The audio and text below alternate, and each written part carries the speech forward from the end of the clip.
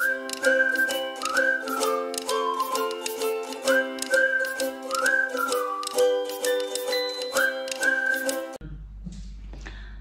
everyone! I'm back! This is Anyam Nurse, and matagal ako hindi nakagawa ng videos because na-busy sa work.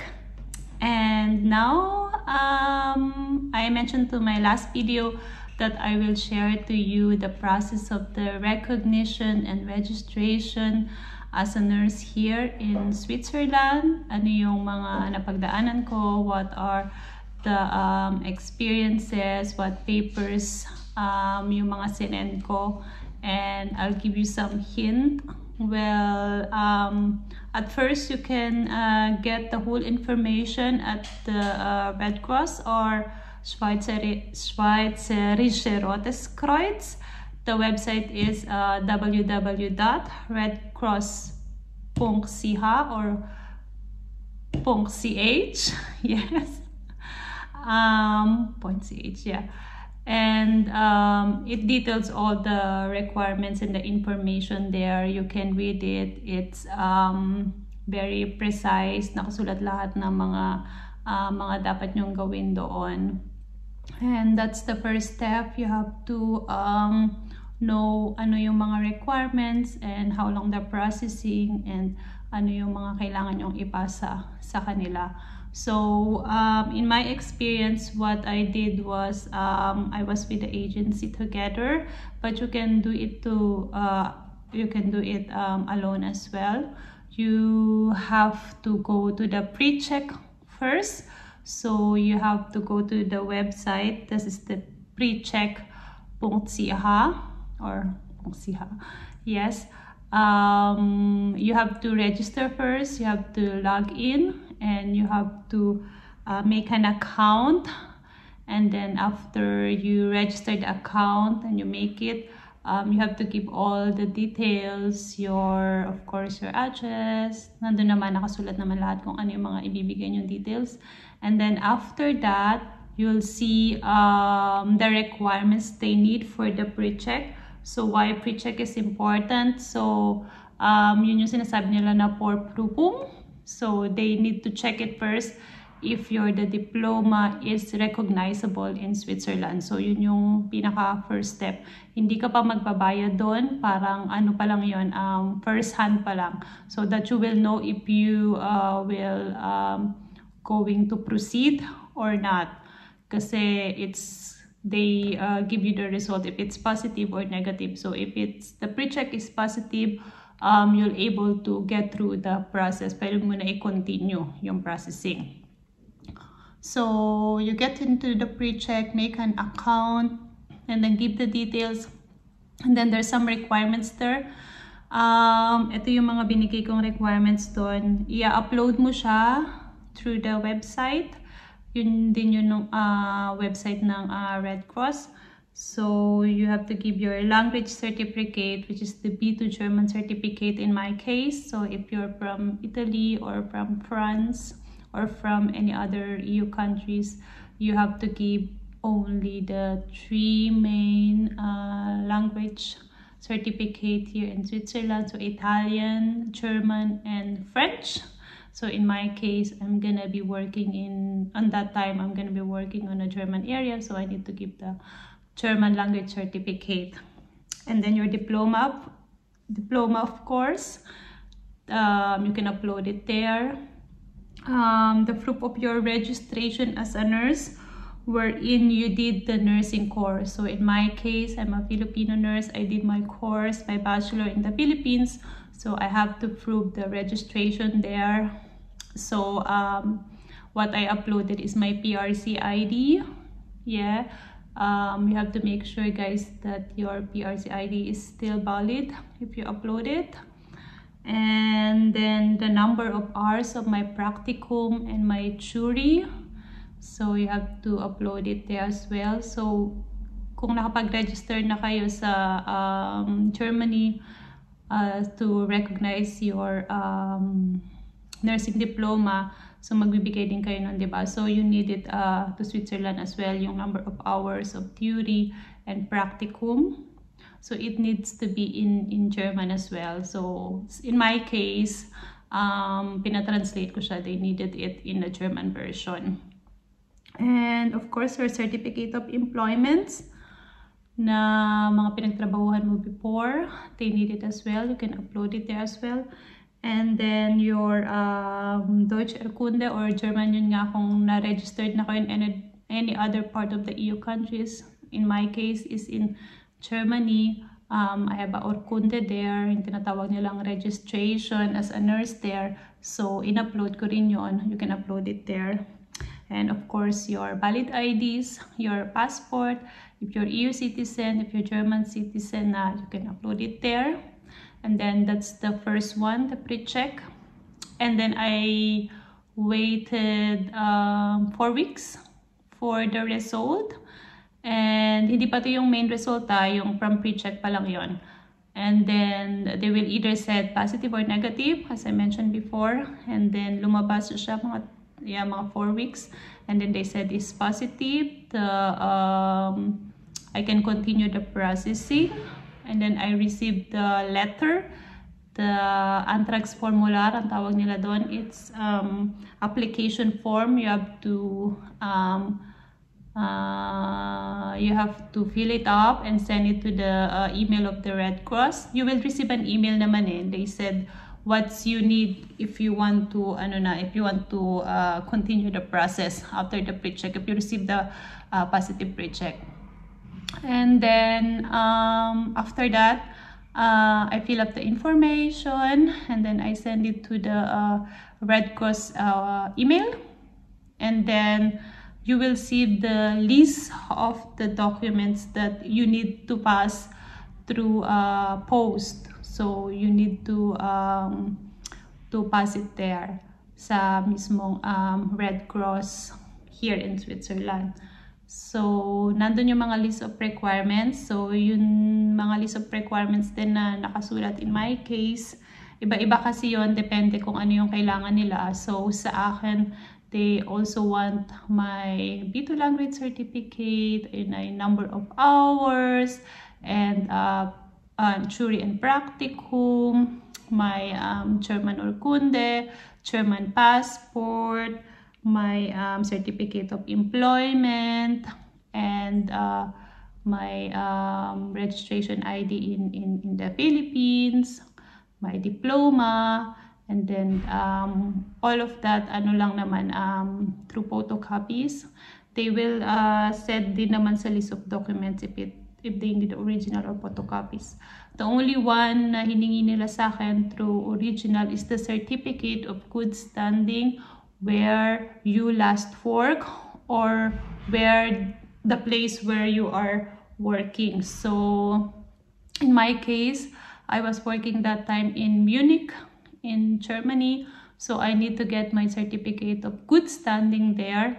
You will get it not from your employer but through the Burger Bureau or in your Gemeinde, yun yung tinatawag nila. You have to go there and you have to ask and apply for the certificate of good standing.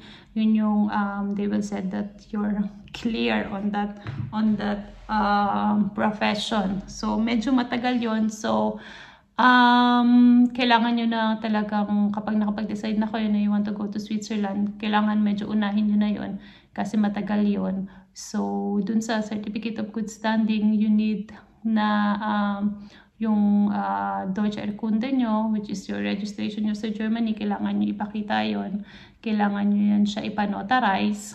And then, kailangan nyo siya ipasa dun sa Burger Bureau kung saan kayo currently nag-work or kung saan yung last workplace nyo. Certificate of good standing, and kailangan yan siya in original. So, nung na-complete ko na lahat ng documents, na list of documents na kailangan nila, you need to pay yung half nung payment ng registration. So, medyo nagmahal na. It's 1,050 francs ang the whole payment for the registration. And I paid the first one 600 francs.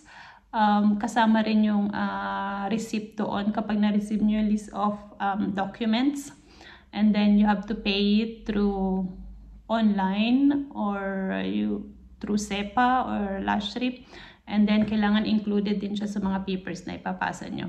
So kapag na kompleto nyo na yung list of documents na nakalagay doon, and then yung receipt, then na nabayaran nyo na yung first half ng fee, pwede nyo na siyang isend through post. So yun, ginawa ko. Ang pinakamatagal lang talaga yung Certificate of Good Standing from Germany.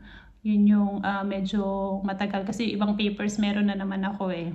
And then make sure lang na yung ibang papers kapag hindi English, German, Italian, or French, kailangan nyo siyang translate through the 3 main languages ng Switzerland.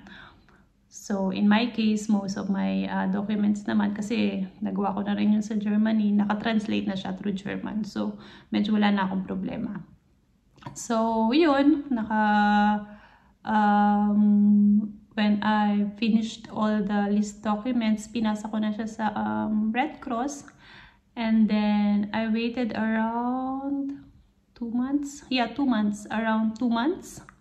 Yeah, nag-wait ako ng 2 months. Tapos magkakaroon ka na ng decide or yung pinaka-result ng registration mo para ma-recognize. So luckily, wala naman akong additional requirements na hiningi nila. So they grant it automatically. So I receive a paper. Well, nagtaka pa ako ng una kasi I only received a papers saying na congratulations, you're recognized na as a Pflegefachfrau in here in Switzerland. So here they said this Pflegefachfrau sa Germany is Gesundheits- und Krankenpflegerin, so sa atin nurse, yeah.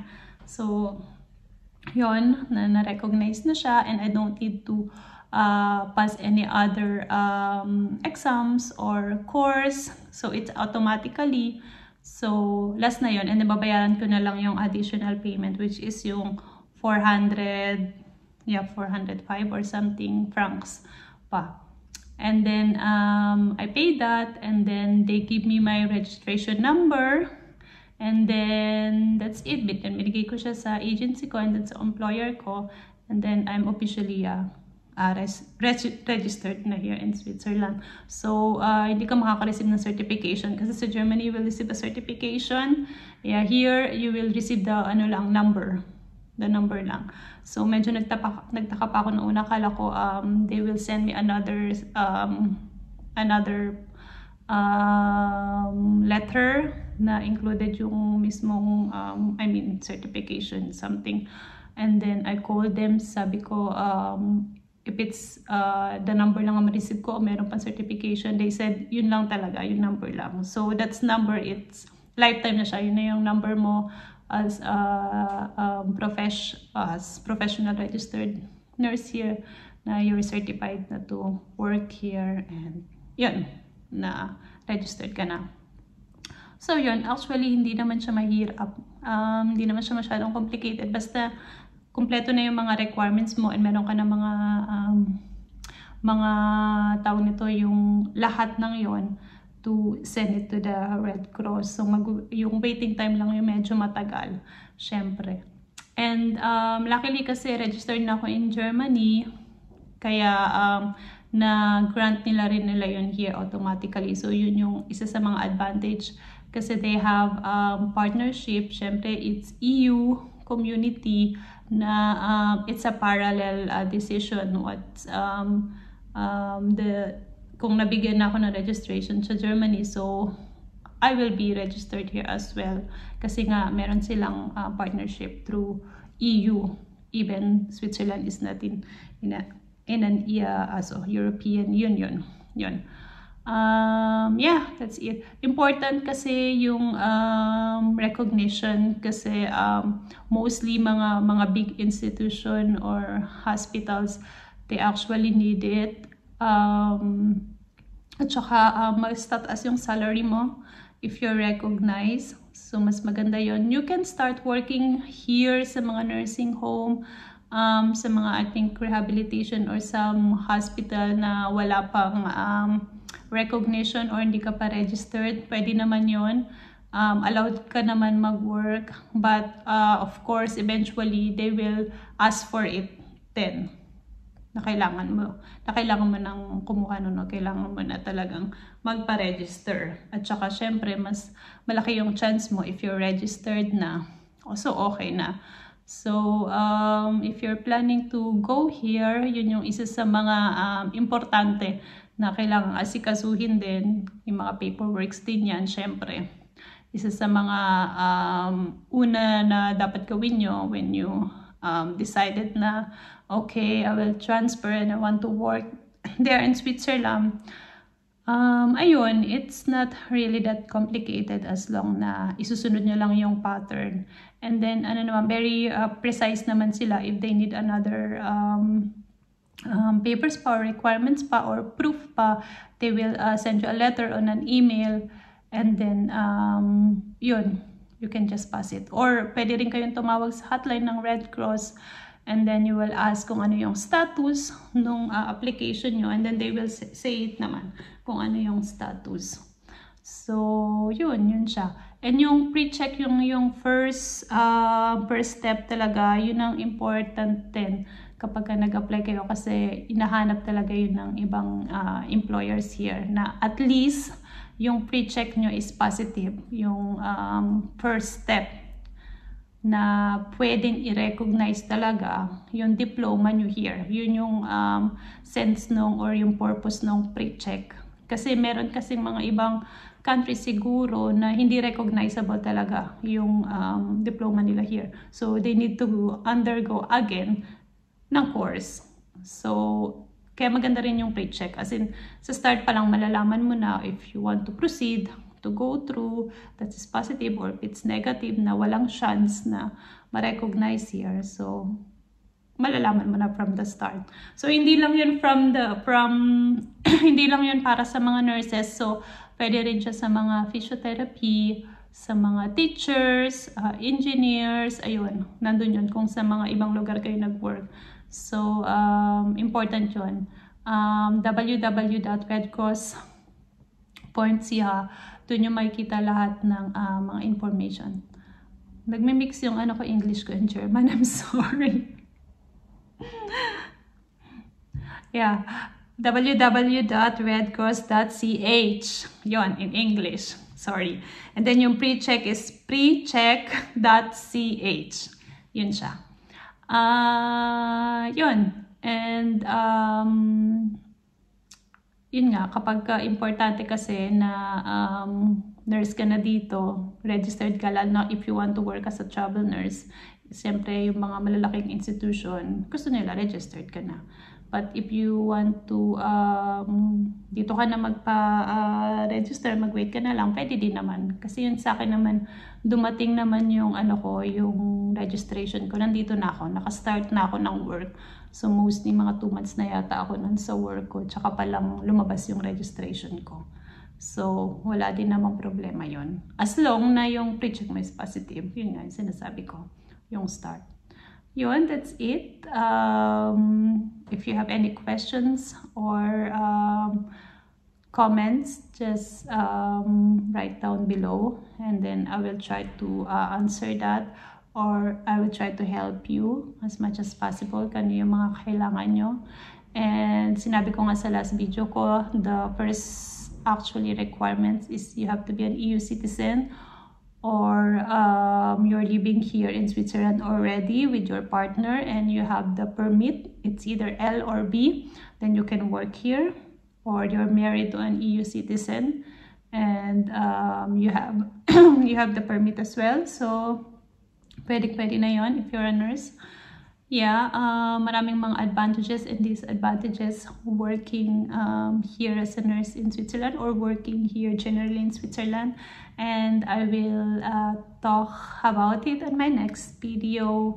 Well, thank you for watching my videos and hopefully you subscribe to this. Please like and subscribe. Thank you. And I'll show you another beautiful spot here in Switzerland na napuntahan ko na. Yeah, please hang on. Bye!